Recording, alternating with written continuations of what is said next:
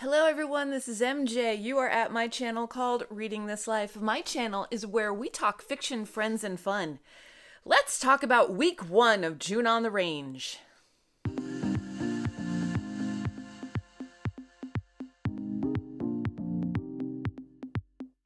remember, before we get started, give me a giddy up. I'd appreciate it. Okay, so I hope everyone is having an awesome June.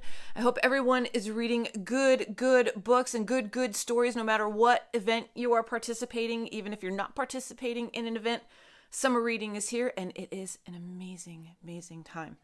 So I feel as if I'm not that accomplished this week because I finished 2 books. I did 1 ebook and 1 audiobook, and I am trudging my way through Lonesome Dove. So let's talk about them. Okay, so I have my Goodreads pulled up. So let's talk about what I finished first. So first up was True Grit, and that was an audiobook that I purchased on Audible right before the Read What You Own challenge. And the reason I purchased this is on the recommendation of Greg from Another Bibliophile Reads, said that Donna Tartt is the narrator. Donna Tartt from The Secret History. True Grit is by Charles Portis, and it was fantastic. I gave it 5 stars on Goodreads.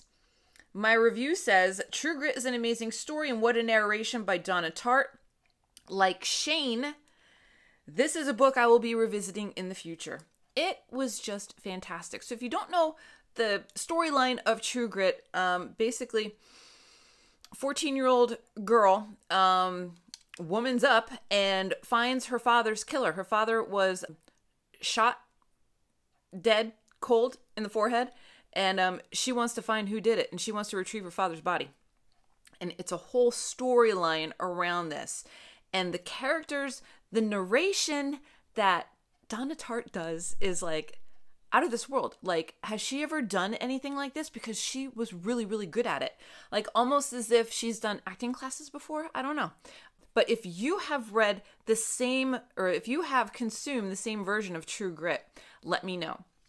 I know the physical copy carries over the same way, but with the audiobook, I get more of that performance. And sometimes I appreciate that. So True Grit, 5 stars from me. Short audiobook, 3.5 hours, no, not 3.5 hours, maybe 5 hours, but it's short and it's wonderful. Take it from me.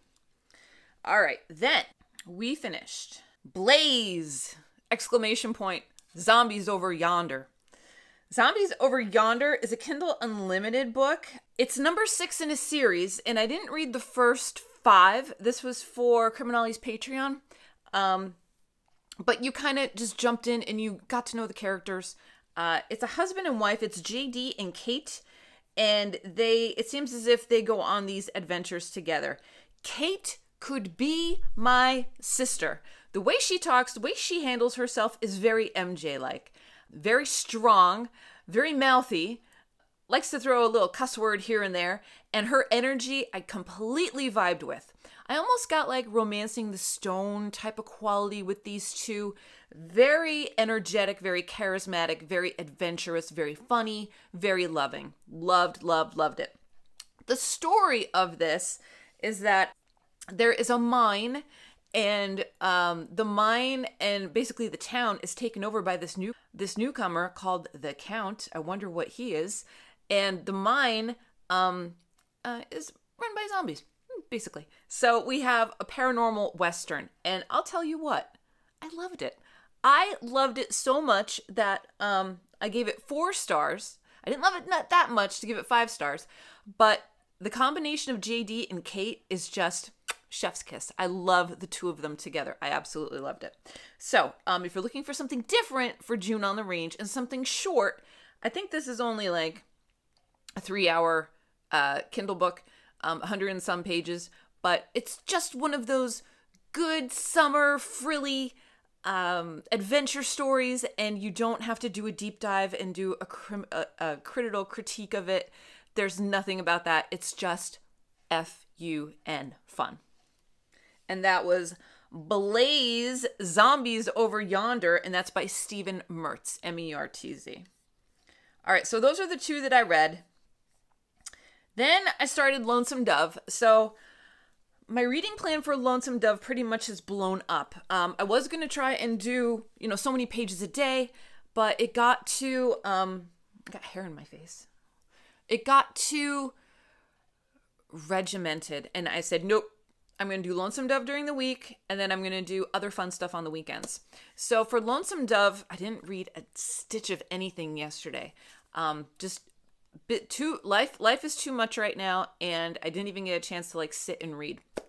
So I'm only on chapter 10, which is way behind where I need to be, but hopefully I'm going to pick up today. I'm going to pick up tomorrow.